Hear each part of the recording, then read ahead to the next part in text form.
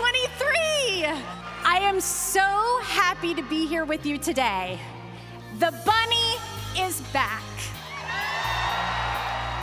It's 12,000 people. It's a few more people than are usually in a sound booth with me, so it was a bit overwhelming. But in a good way, like you feel nothing but love in these rooms full of Disney fans.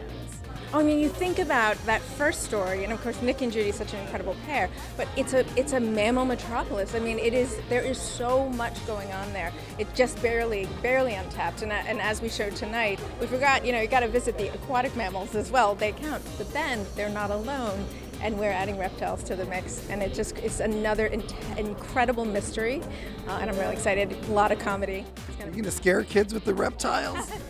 Have you seen Gary? Gary's our first reptile. Ke Huy Quan is doing it. I think that gives you a bit of the wonderful warmth that you can get from a snake. We're gonna visit a land called Marsh Market and meet a bunch of semi-aquatic creatures. We're going to go after a fugitive reptile.